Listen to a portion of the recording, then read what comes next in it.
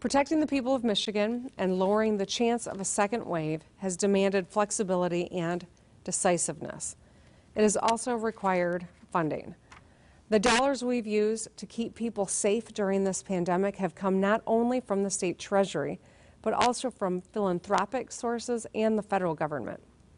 Michiganders have the right to expect, no less so in a time of crisis, that state government will be responsible stewards of their resources.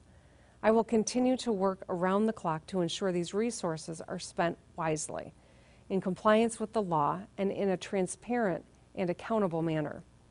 That's why today I signed an executive directive creating the Michigan COVID-19 Office of Accountability within the State Budget Office. The Accountability Office will provide oversight of all spending to address this crisis. The Department of Technology, Management, and Budget will designate a Chief COVID-19 Accountability Officer to lead this office. And as an interim director, I appointed Michelle Lang to that spot. The Accountability Office will report regularly to me, and I will work closely with them to ensure we're using our resources wisely.